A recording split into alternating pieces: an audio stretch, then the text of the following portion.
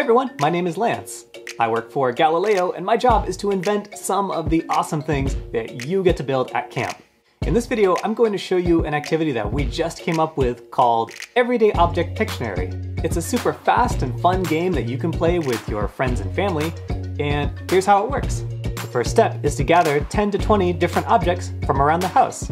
Make sure to find things that are different shapes and sizes, things that can bend and things you can shape. The more variety that you have, the easier it'll be for you to create what you're imagining. Next, all the players decide on a category.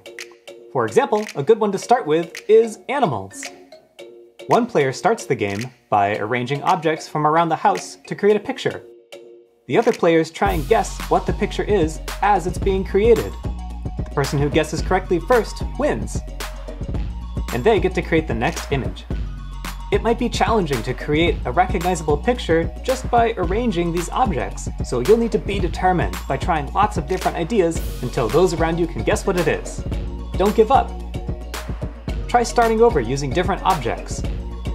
Or secretly tell just one of your family members what you're trying to create and have them help you out. Try other categories, like food,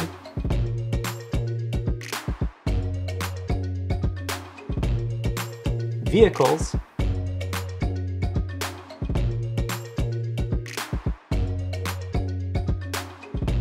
or nature.